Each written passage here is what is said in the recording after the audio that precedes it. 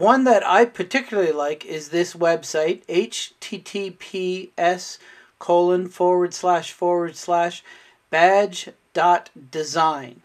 And it's a site that doesn't have a login. And as you can see here, you have the option of a number of different background designs. You can add text into your badge.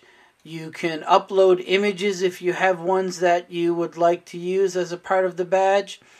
There are a variety of different icons that you can incorporate into your badge, as well as a number of different ribbons that you can use across or underneath or along the sides of your badge. In order to actually create the badge, you would basically just go to the option that you would like to use. So say we want to use this particular circle here.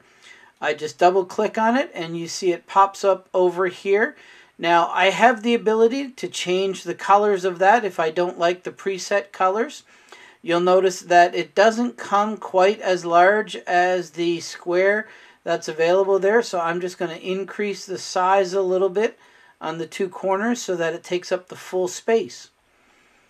Now I can put in some text here, and as you can see, I have the ability to change the font if I want it to be italics or underlined, the alignment, the size of it.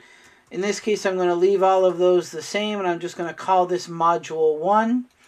And so here's the badge that I've created for Module 1. And when I'm ready to finish it, all I have to do is click on the Download Badge PNG button here in the top right-hand corner, and it will download it to my account. So I'm going to add my Touro address here